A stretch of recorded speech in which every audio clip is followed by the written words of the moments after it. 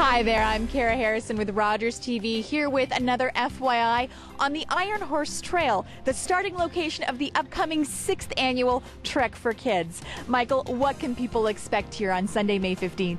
Well, hopefully with the sun, people can expect to have a wonderful time gathering, all ages. There will be some bicycle repair and some t-shirts to be given away, and all looking for a good time. Why is this such an important event to support? Well, Trek is important to support because it gives kids from low-income neighborhoods an opportunity to experience camp. And there they can have experiences they might not otherwise get, or also build some wonderful friendships. When and where is this happening? Sunday, May 15th, 2:30 p.m. right here. Be sure to come on out and support the 6th annual Trek4Kids, rain or shine. For more information, visit the House of Friendship website or give the office a call. I'm Kara Harrison with Rogers TV.